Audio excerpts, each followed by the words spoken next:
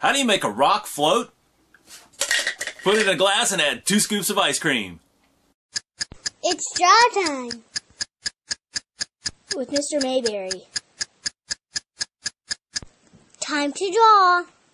Well, hello and welcome back to Draw Time with Mr. Mayberry. This is day number 5 of swimming week, our final day, and today I'm going to be showing you how to draw a swim tube, an inner tube you might use for swimming. So let's get started. It's time to draw. Okay, in order to draw this inner tube or swim tube, I thought it might be helpful to have some type of an example in front of us. So what I have here is a part of a toy, and this looks a lot like the swim tube you might use as you're swimming. But if you look at it from the top view, it looks like a circle. We're going to be drawing it from more of a side view. And so as you tilt it, what happens is the shape not only changes, but also the opening shape changes as well.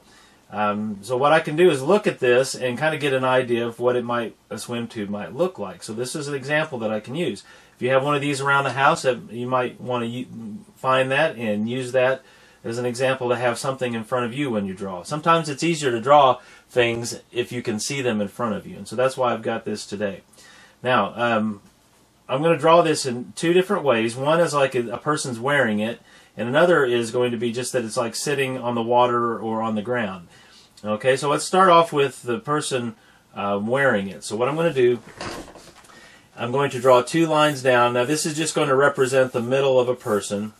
I'm not going to go into any detail on the person themselves, but what I'll show you is how we can make it look like the swim tube is wrapped around them. So this is basically the trunk of the person, and then what I'm going to do is draw a curve here where the tube goes in front of this person. And then I'm going to go up a little bit higher and draw an oval type of a shape that goes around. So we start up here higher on the edge. This actually would go behind, but again, we don't see that part because it's behind the person. So I'm going to start up here alongside and make a curve, and then I wrap it all the way around to the other side. Now this kind of gives us the illusion or idea that this is wrapped around this section right here, which doesn't really look like a person at the moment. It just looks like a pole or a tree trunk. But it would have the same effect. We could make it look more like a person, and you'd get the same result. Okay, so I've erased inside the tube here. This is where the tube is overlapping the body. Okay, now the lower part of the tube on the inside, you may not even see it as thick as this tube is. You may see this angle, I might see a little bit of it. So I could draw that here. Alright, so this is one example of a swimming tube around a person. Now I'd like to draw another one down here in the corner, and this one is either laying on the water or it's on the ground. And I'm going to start it in a similar fashion. I won't have the person down the middle, but I'm going to start with kind of an oval type shape, and this time it's a complete shape.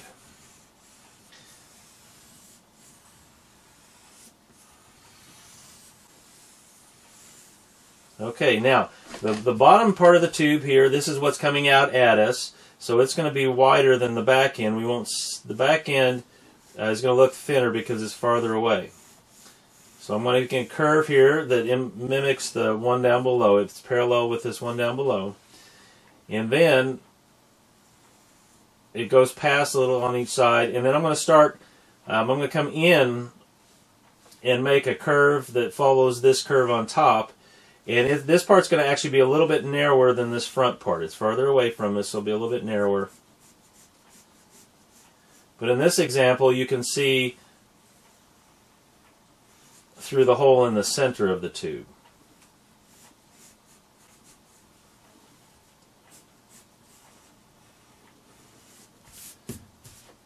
Okay, so this is a fairly simple drawing today, but it gives you an idea of 2 different ways you could draw a swim tube. Our drawing for the day. Well, now that we know how to draw a swim tube, let's take some time and see how we can add that to the big picture. Okay, let's take one final look at our big picture for this week. I've added today our swim rings. There's one here on the ground and one in the pool. In this one in the pool that's floating, this is Dad. This is the dad here of the family.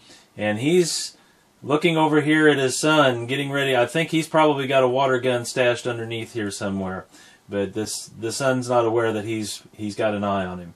I went ahead and finished coloring everything in. Now remember, don't ruin a good drawing with bad coloring. Take your time and color things in nicely. And use for smaller areas, you might want to use colored pencil. Larger areas, crayons are fine, or other materials are fine.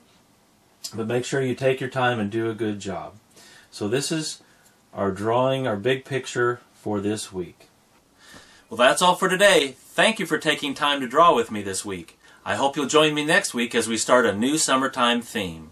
And remember, if you want to be a good artist, do a little drawing every day. Summer, summer, summer, summer, summer, summer, summertime. Oh yeah, that's a keeper.